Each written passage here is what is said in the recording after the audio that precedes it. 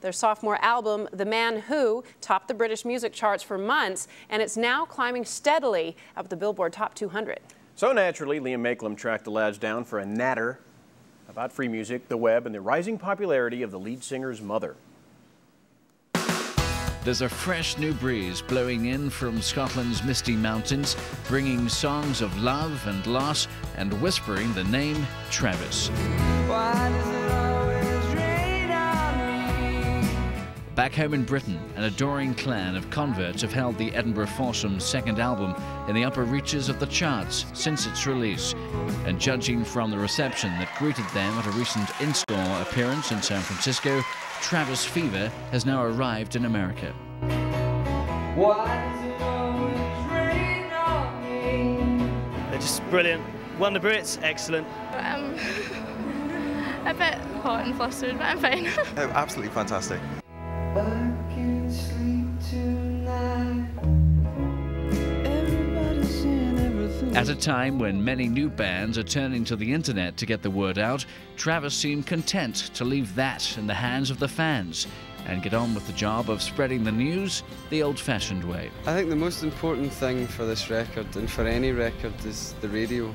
And we've made it clear to the record company that wherever we go, we want to go to at least 2 radio stations in the city that we're in and go along with the guitars and play songs. It's like the radio is important because it's free, you know, and I think music should be.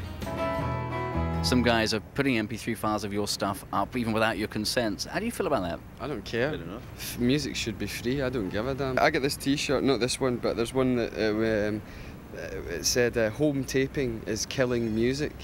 Right, it was an old slogan that used to run like when, you know, your audio cassettes had their heyday, and that's all the big corporations kind of going, oh man, we're losing all this money. But it's not killing music. It's not killing music. Can't kill music. Can't kill music. Music's something that will never die. It's keeping music alive, but it's killing money. Which is a good thing. The lads' music-first philosophy is borne out on their website. Its sparse design quickly reveals a rich trove of photos, videos, diaries, guitar tabs and lyrics, plus page upon page of correspondence from and with their fans. The bulletin boards are very cool. Tell me about that connection with the fans that you have through the internet.